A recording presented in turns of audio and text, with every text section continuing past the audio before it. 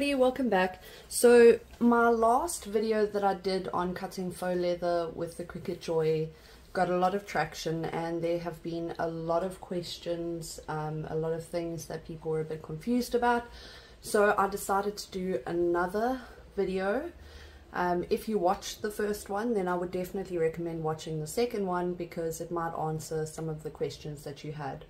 So what we're going to be using is the Cricut Joy, and we're going to be using a normal fine point blade, nothing special about it.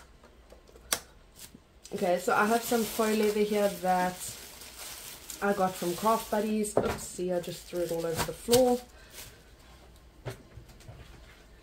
So I have kept my offcuts, and I think I'm going to try and utilize some of these. So what we're going to be doing is we're going to be making some jewelry. You could make anything you wanted. It doesn't have to be jewelry.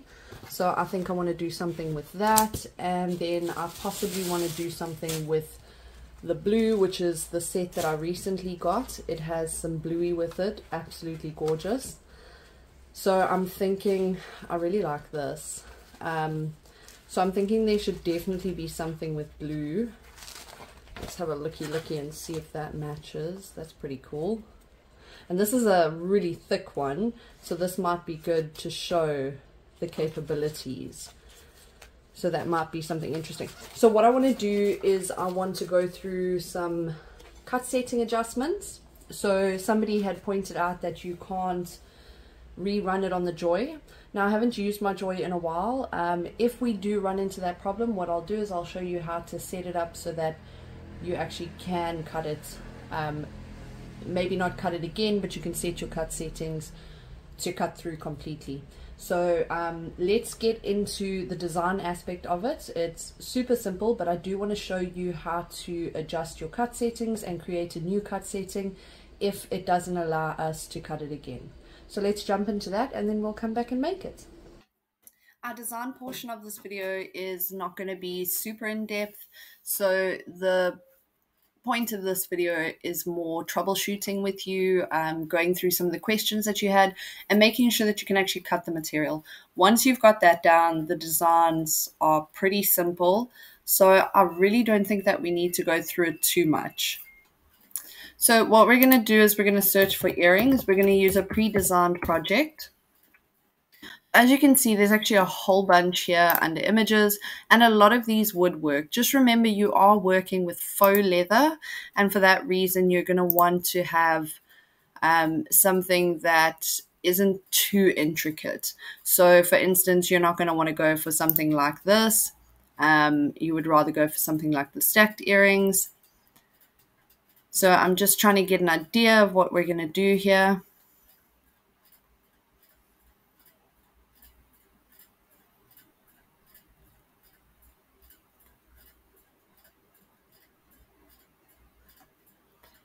So let's add this to screen. Okay, so I've actually already got a pair here, and that is a plain and simple pair. So we're going to make that. This is here. And I think for this, I actually want to use, I think I want to use my blue. So we would have here being a light blue and here being a glitter. So it was kind of a bluey green. Oh, that way too bright. Yeah, I think it was something more like this. Okay, so then we're going to make a pair like this. So we're going to say duplicate it. And for this, I again want it to be layered. But we're going to, so let's say contour. We're going to hide this so that it's just one piece, like so. We're going to duplicate that. And we're going to put that like that. So that's going to be our second pair of earrings. Our first pair is obviously our little teardrop, if you will. So what we're then going to do is we're going to add in a circle, and we're going to make the circle super, super small. Like super small. So that is going to be the hole that that is going to be the hole that our little earring piece goes through. So let's say align center horizontally.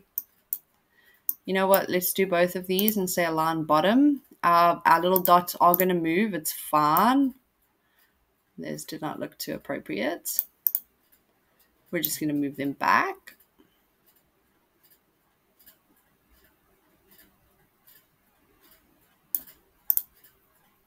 Okay, then we're going to say align center horizontally, align center horizontally.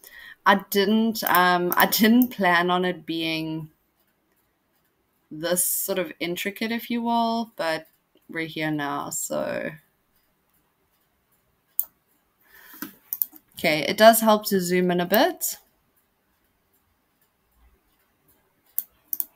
There we are, perfect. And we're going to do the same for this. Okay, now remember, when you're slicing, you can only slice one thing, well, two objects at a time. So it would be the circle and one of your other objects. So what you're going to have to do is you're going to click on it and the circle, and you're going to say slice. And then you're going to want to click on the blue part with the circle and slice as well. And that is going to give us our sections with the holes. So those holes are a little big, but it's fine.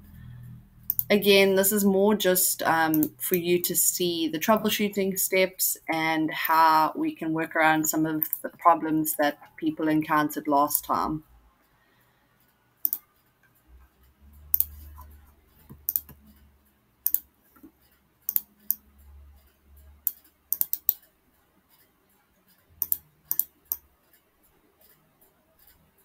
And there we are. So with the second pair, we're going to actually be using our, what is it called? This will be our animal print, and then the back will actually be a sort of darker color. So it's going to be a more elegant looking, if you can say that. So let's get to making this. So you're going to obviously want to make sure that your machine is set to the correct machine. You're going to say make it. You're going to connect to your machine. And then I'm going to show you how to do your cut settings. So as you can see here, we're going to need about, what's that, 9 inches, about 9 centimeters of material. So about 9, 6, 7, and 6. So about 9 centimeters of each should be sufficient. So let me show you how to adjust your material setting, and then we will get to cutting it. Once you've said make it, your machine's connected, it's now going to show you what materials you can choose. So in my last video, I said that you need to look for faux leather, paper thin. So that is what you would use. But if that material setting doesn't work for you on your Joy, say you can't rerun it and it's just not cutting through, then what you can do is you can actually create your own material setting. So what you would do is down here, it says material settings in green. You would click on it, and this will show you all of the different material settings. So what we're going to be looking for is the faux leather paper thin. So you can see here that it has a cut pressure of 251, and it is 2 passes with a fine point blade. So we're going to keep 251 in mind, which is your cut pressure. Okay, and we're going to go all the way to the end of this. Here you see add a new material. So you can put your faux leather custom, you're going to put your name, and you're going to say save.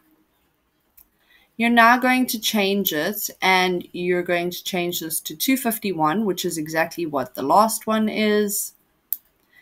And you're going to put it on 3 times passes. So you can play with your pressure, you can play with the amount of passes it does. It's completely up to you what you choose to do.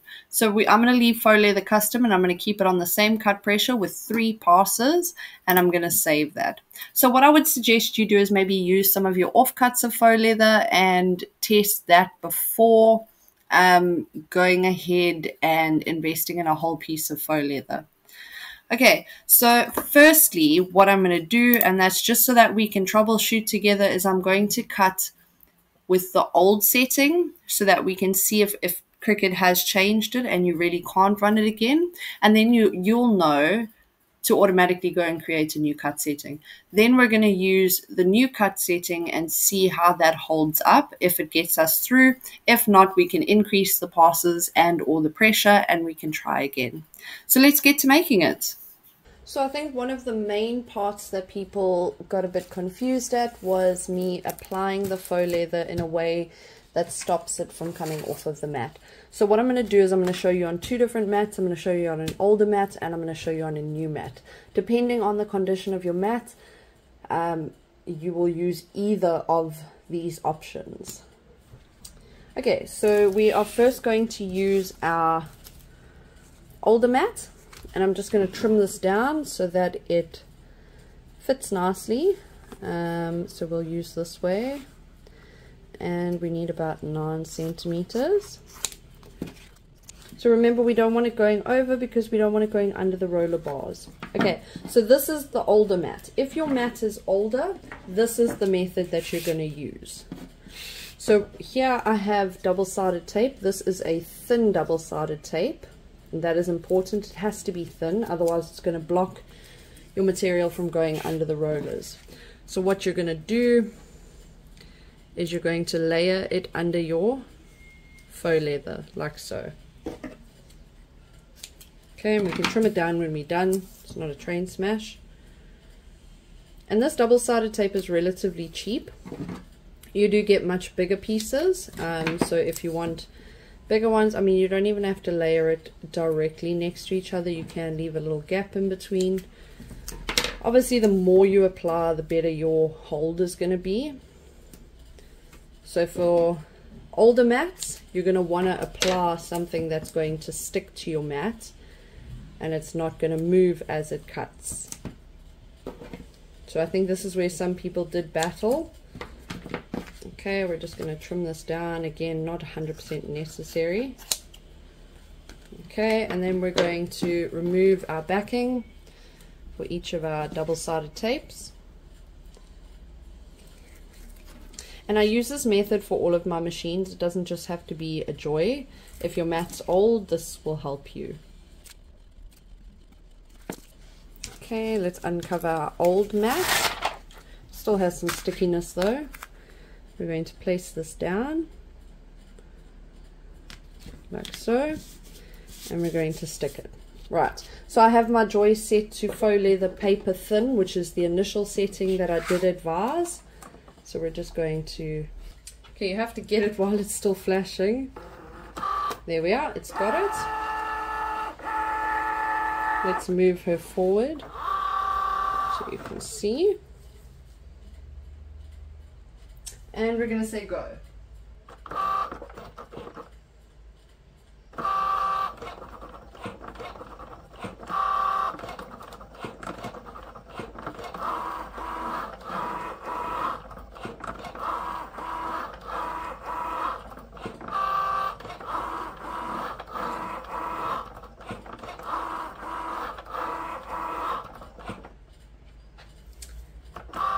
Now, before you unload it, you do want to double check that it is cut through completely.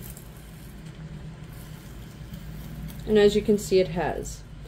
So if I look on my screen, there is something that says rerun. So I'm just going to shoot over that quickly so you can see.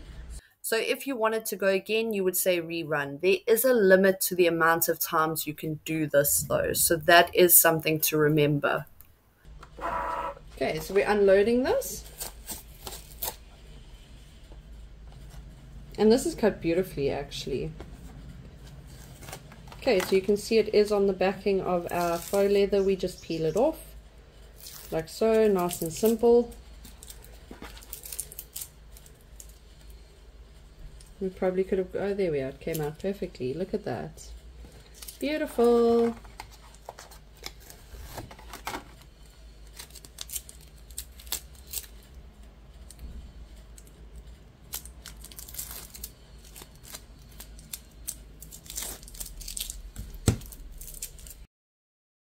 Okay, our mat and our faux leather is clean. We're going to do the next piece the same way. It's looking a bit chaotic here. Okay, so we're going to do the next piece the same way. The next piece is going to be our sort of leopard one. And we're going to use the same setting, which was faux leather paper thin. We're going to prepare it in the exact same way.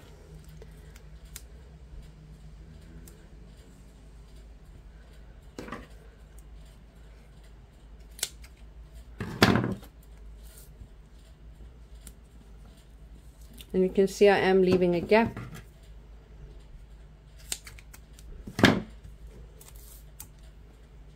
So let's see how this does compared to the last one where I put it very close together.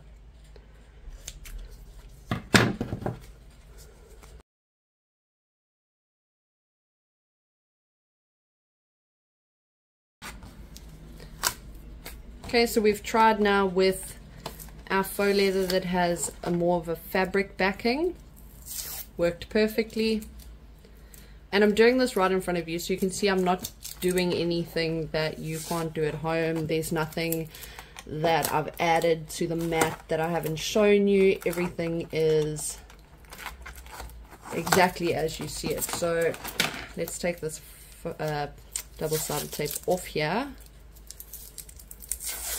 So as you can see, that's completely clean. If I stick it to my mat, it is going to stick, but it's not very good. So you can see it comes off very easily. So the pressure from the cuts is going to push it around. Okay, so let's move on to our second method now. Okay, for our second method, what we're going to be doing, I just want to check that I have some. So I have some, this is plastic book wrap. You can buy it at most supermarkets. So we will take some of that one. I actually don't know. I think I might have enough transfer tape. So it's kind of the same as transfer tape. So I've got some transfer tape over here. And I think it will be enough actually. Yeah, this will be enough. So let's just fold that in half and have a look. So this is now if you're using a brand new mat. And the purpose of this is to save your mat. It's not to keep the faux leather on the mat. It's literally to save your mat. That's what it's for. So brand new mat. I'm just opening it now.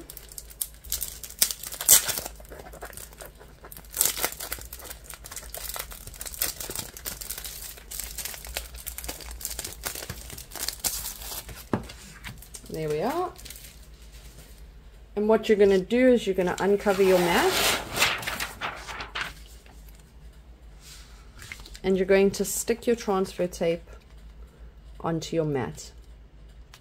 So you're sticking it upside down with the transfer tape side down. So this is the backing and that must be upwards. So what's going to happen when we uncover this, we're going to show the sticky side of the transfer tape. So we're first going to cut this one. Gorgeous, look at that. Love it. We're now going to remove this. So you can see my transfer tape is now protecting my mat here. And we're going to stick this down.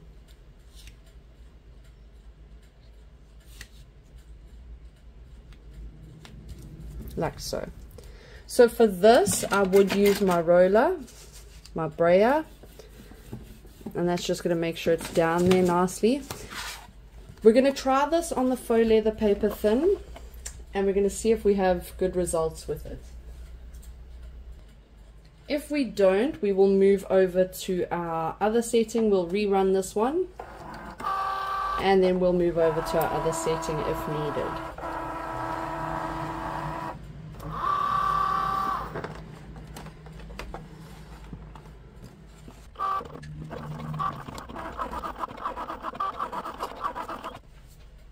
So as you can see, what happened was there was an edge that had nothing sticking it down.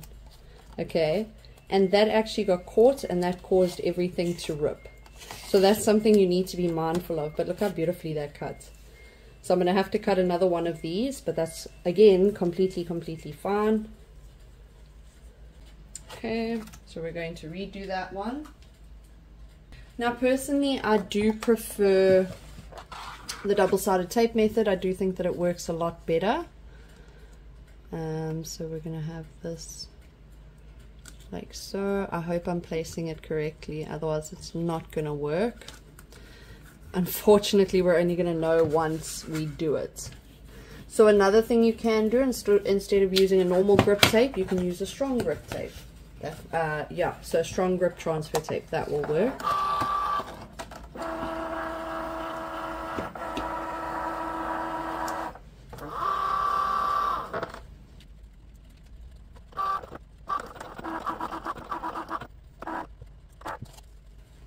Okay, so we had slight movement here, but it has still cuts. It's just kind of here that it didn't cut so beautifully, but that's completely fine again.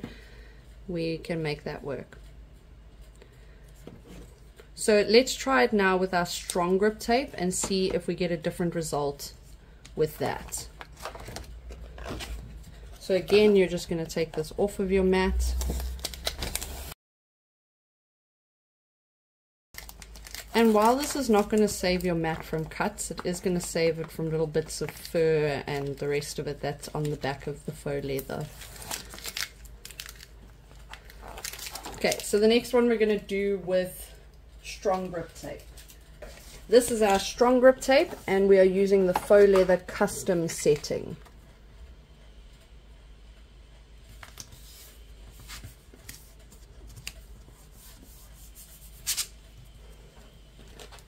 So what I also want to do is I just want to turn this upside down, and I don't know if my strong grip tape is going to hold this because I'm putting glitter side down, but we're going to try and we're going to see what happens. If it doesn't work, we'll do it the right way up. Now I would only suggest, this is super sticky, wouldn't even let the tape go. So I would only suggest putting it face down if it's a very chunky glitter, and I think you're going to give it the best opportunity to cut that way. Okay, that's super sticky. We are going to brayer it down, and this one I've put on our custom setting, which was 3 passes.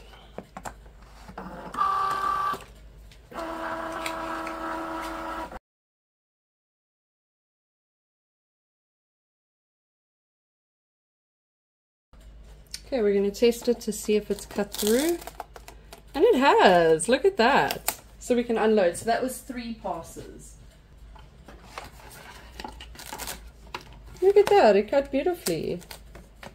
Wow.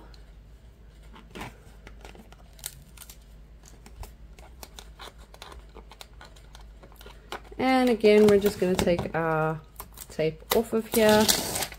So this one, 3 passes was perfect. It didn't even cut into the mat, and it didn't, okay, it did tear the transfer tape, but very briefly, or just a little bit, should I say. Okay, so we're going to cover up our mat, and then we're going to finish off these earrings. Super, super simple. Now I think this part of the video is super simple, but we're going to finish it off. We're going to take it the whole way. So what you're going to need is you're going to need some jewelry findings. Now I think I'm going to go with silver. I don't know if I want to go with gold.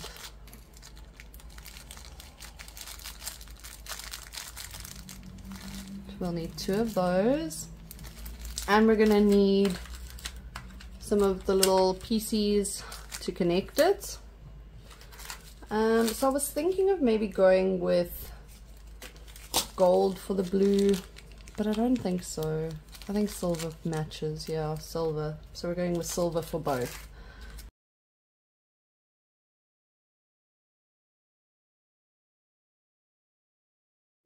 Let's get to putting it together. So we're going to want to open our little rings. I like to turn them sideways. We're going to slot this on. Then we're going to slot this one on.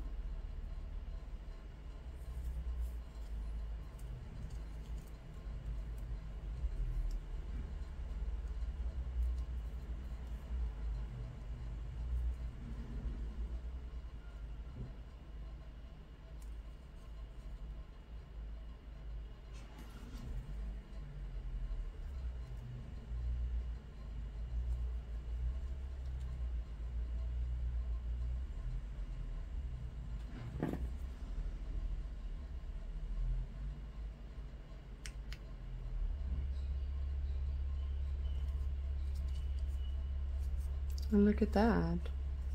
Bum bum bum. How simple. How absolutely simple. So let's get rid of that. Let's do our next one. So this is why I said don't stress too much where it didn't cut properly. So you might not want to sell something like this, but you can still gift it to somebody. And I love gifting handmade things. So much love and thought goes into it. And I love getting handmade things because I know somebody actually took that time on me, you know.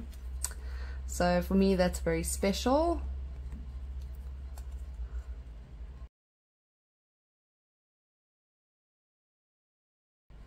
So what we can also do, you can see there's little, I call them flyaways. So you're just going to very lightly, from the back, just very lightly burn it. And that's going to help get rid of your flyaways and stop it from fraying anymore.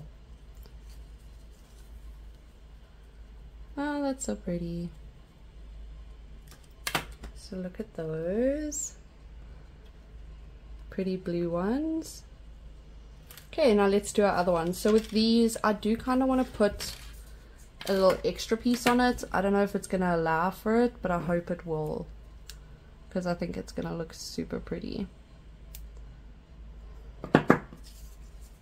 So with these, I definitely do want to fray the edges or burn the frayed edges, not fray the edges. And that's just going to stop it from pulling and giving that ugly look. And you just don't want to do it very quickly, because if you do it for too long, it's going to go black. And that's not going to look pretty.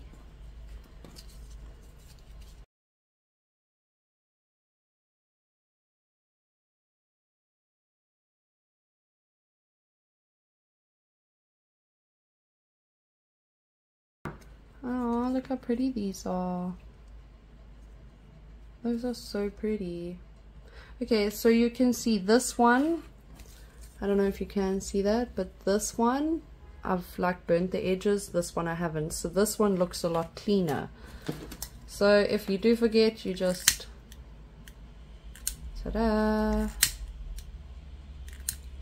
And then the same for here.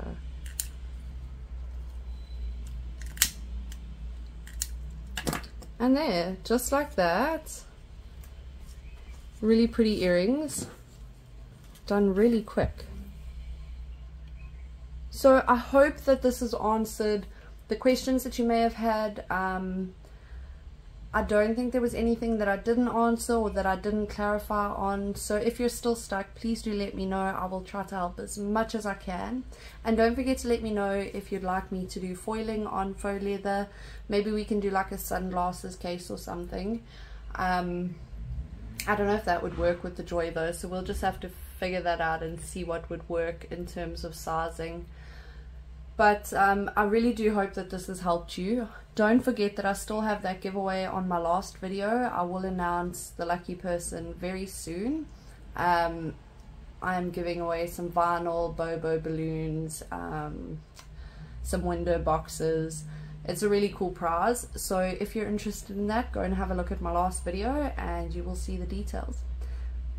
Thank you so much for watching, and I can't wait to see you again soon.